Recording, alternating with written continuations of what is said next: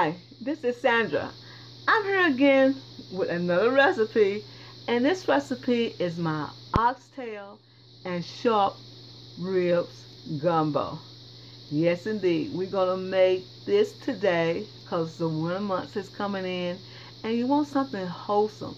Now, I do a recipe for short ribs and oxtail stew, but we're gonna make a gumbo. We're gonna do something different. So what we're going to do now is leave all the fat that's on these short ribs and on these oxtails. So what we're going to do is add black pepper. Add black pepper. Just like this, real coated. And then we're going to add salt. Shake it up like that. Then we're going to add thyme, like that, good thyme. And then we're going to add some parsley.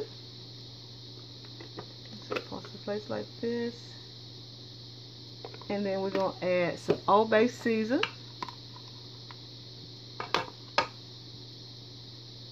Old Bay season, just like this. Now we're going to stir it up like this. Get it all incorporated. Just like this. And then we're going to put this in the oven.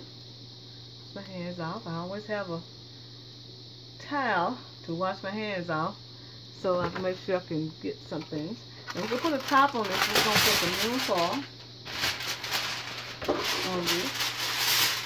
And we're going to place this in the oven.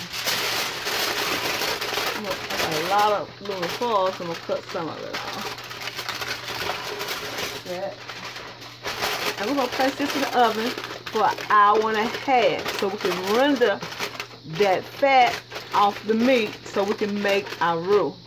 This is Sandra. I'm going to show you another segment of this presentation of the oxtail short ribs gumbo. Be right back. Hi, we're back with the finished product. What I'm showing you now is the okra, the roux, the bell peppers, the onions, and the celery. We have this already cooked. So what we're going to do now is add a cup of rotel tomatoes, a can of rotel tomatoes. I'm going to blend that together. Just like this. And then we're going to add 2 quarts of beef broth into this mix like this, y'all. Get it all incorporated like this. Look at that roux. Look at that roux, y'all. Look at that roux. Look at that, y'all. This is what we're talking about right now. Okay, we're going to add another one. And another beef broth inside this gumbo, this oxtail and short rib gumbo. Just like that, y'all. Just like that.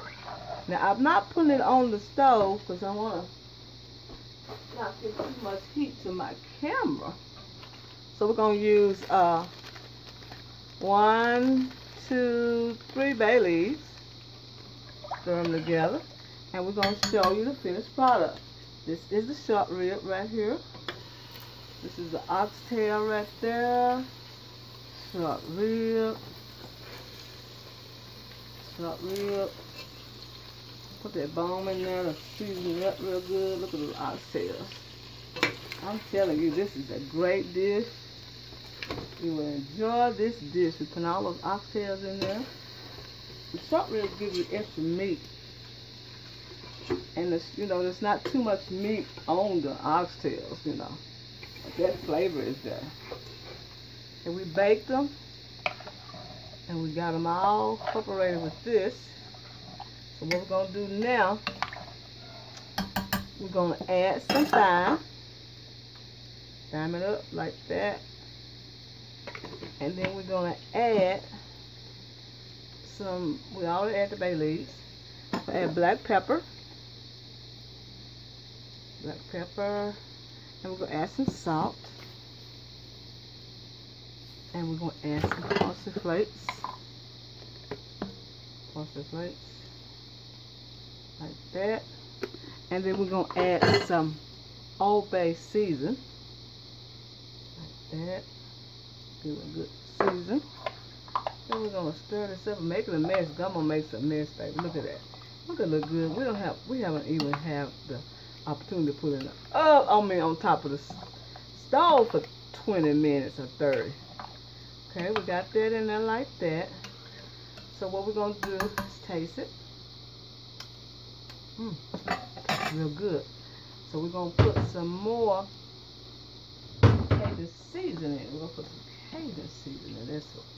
Just a little Cajun seasoning. We don't want it too salty. Just right.